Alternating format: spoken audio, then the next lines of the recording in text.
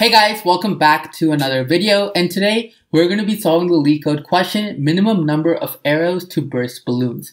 Alright, so in this question there are spherical balloons spread in a two-dimensional space.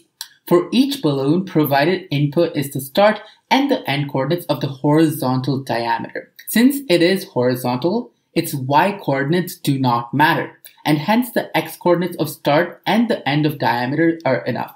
The start is always smaller than the end value that we have.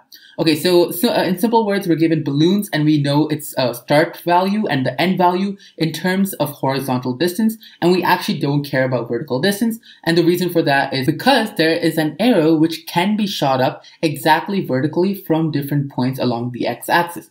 A balloon with x start and x end bursts by an arrow shot at x if the x value is greater or equal to the start value or less than or equal to the end value. So what does that mean? So real simply, let's say we have balloons horizontally placed and we're shooting an arrow from underneath, and that arrow is going to burst the balloon. And now the question over here is, okay, and one more thing, there's no limit to the number of arrows that can be shot. An arrow once shot keeps traveling infinitely, so it keeps going in that vertical direction and it keeps on going until all the balloons are bursted. Okay, so given an array of points where point I is equal to the start value, comma, the end value, return the minimum number of arrows that must be shot to burst all balloons.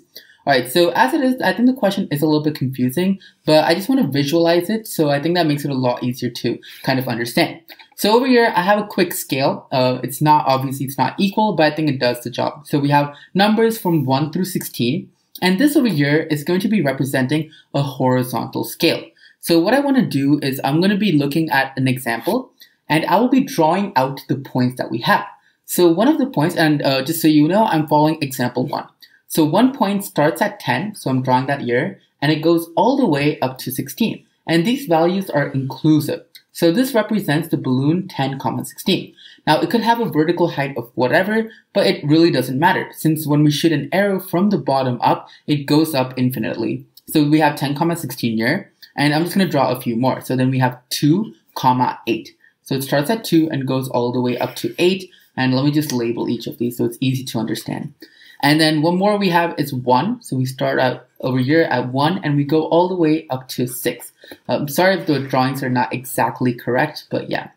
And finally we have 7, 12. Okay, so we have 7 over here. And then we're going to go all the way up to 12, which is around there. Okay, so this is 7, 12. Perfect. So each of these red bars represents one balloon. And I'm going to be using the color green to show if an arrow was shot. So what I'm going to do is, let's say we shot an arrow at the value 1. So if we shot an arrow at 1, it would go up like this, and it would keep going infinitely all the way up to the ending.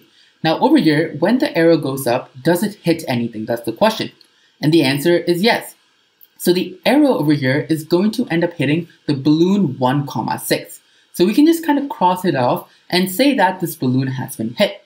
So let's say we shoot one more arrow, and this time we shoot it at the number 7. So we're shooting it over here. And when we shoot the arrow at number 7, what happens is actually 2 balloons get bursted. So what's going to happen is the balloon 7, 12 gets bursted, and the balloon 2, 8, oh, sorry about that. So 7, 12 gets bursted, and 2, 8 also gets bursted. And the reason for that is because this over here is going through 2, 8. And finally, let's say we're shooting another arrow of 14. And again, we can shoot how many ever arrows we want. Then obviously this over here is going to get bursted, 10, 16. But now the question that we really want to answer is, how can we burst all of the balloons by using the least possible number of arrows? Now, the highest value we can get is going to be the same number as the number of balloons we have. But let's just look at a better way that we can do this.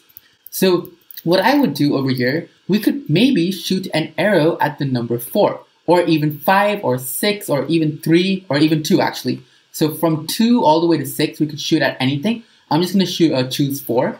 So currently I'm going to shoot an arrow at 4. And what's going to happen when I do that is I'm going to burst 1, 6, and I'm also going to burst 2, 8. Similarly, over here, you can kind of see that there's an intersection over here, and this intersection starts at 10 and it goes all the way up to 12. So if I shoot anything between or including in that range, so let's say I just choose the number 11. So if I shoot through 11, this value bursts, and so does this one. So over here, what happened is we were able to burst our balloons using just 2 arrows. And this is the minimum arrows that we can use in order to burst each and every balloon that we have. So in this case, we're going to have a value of 2, and that's what we're going to end up outputting. All right, so over here, we're given the list of start values and end values of each balloon. And this is the same thing as what I drew over here. And what I want to show you is how can we sort our list in a way which makes it easier to find out whether something is in a specific interval or not. And in order to do so, we're going to be sorting these values according to the final or the last ending value that we have over here. So I'll be sorting it according to that, and I'll just do that along with this. So what is the smallest value? The smallest value is 6, and that's what we're going to have first. So we're going to have 1, 6. Then we have 8, so that's 2, 8, and then 12, so 7, 12, and finally we have 10, 16. So I'll be going through this step by step, and that's a 16, and that's 10. Okay, so we'll be having 2 variables. So one is going to be our count, and well, in simple words, that's what we're going to end up outputting. This is basically the number of arrows we need, okay? So that's the count, that's what we're outputting. It's going to start off at 0. And finally, we're going to be having one more variable, and I'll just call this value the ending point, okay? And this ending point over here is basically going to tell us when the certain interval is ending. But the question is, how do we actually start this value at? So in the beginning, I'll just start it off at -infinity, and as we move on, we're going to change it. So again, to be clear, we're going to be using this area over here, which is sorted according to the ending values. So in the beginning, we have a value of 1, 6. And what we're going to do at each iteration, we're going to check whether the values that we have over here are inside of the ending value that we have over here, or if it's inside of that interval. So in this case, to do that, we're going to check, is 1 greater than this ending value? And it is. So 1 is greater than -infinity. So in that case, what's going to happen is our count now increases by 1. So now this is going to become 1. And the ending value is now going to be whatever the ending value is for that certain balloon at that instance. So in this case, the ending value is now going to have a value of 6. Okay, so now we're going to go on to our next balloon. So over here, we're going to check, is 2 greater than the ending value, which is 6? And it's not. So 2 is not greater than 6.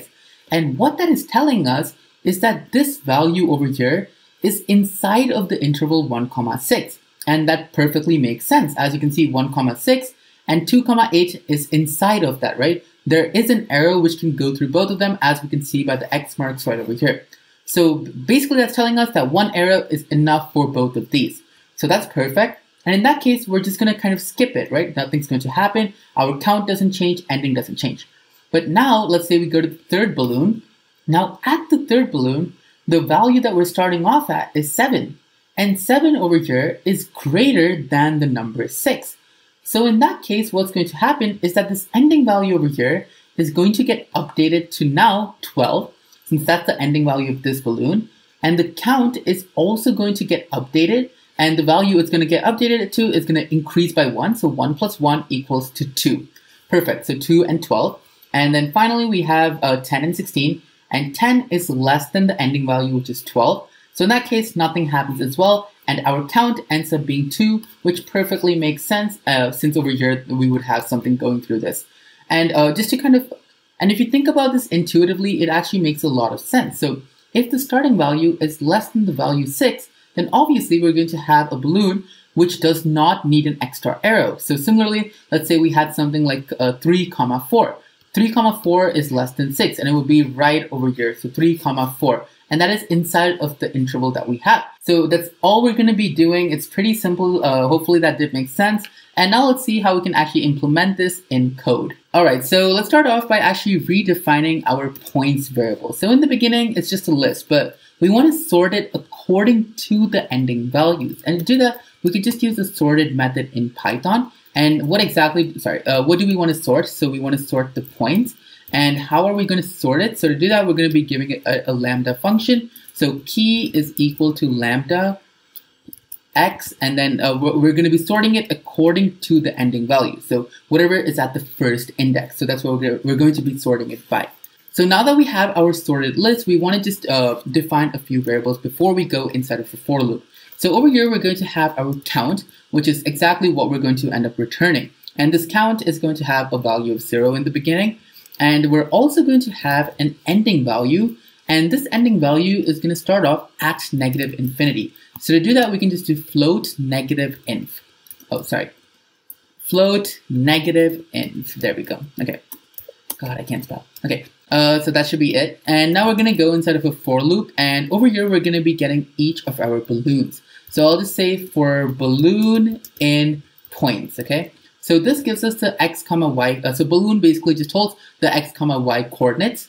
And over here, what we're going to do is we're going to check is our starting value for that balloon. So if balloon and the starting value is at the 0th index, and if this value is greater than our ending value, and the ending value is what we ended up defining over here, and if that is true, then in that case, that means we're going to increase our count by 1. So count plus equals 1.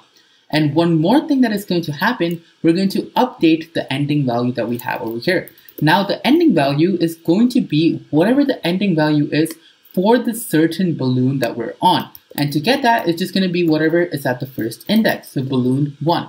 And that's really it. And at the very ending of this, we're just going to end up returning the count, which is the number of arrows that were shot. So let's submit this. And as you can see, our submission did get accepted. So finally, thanks a lot for watching, guys. Do let me know if you have any questions. And don't forget to like and subscribe. Thank you.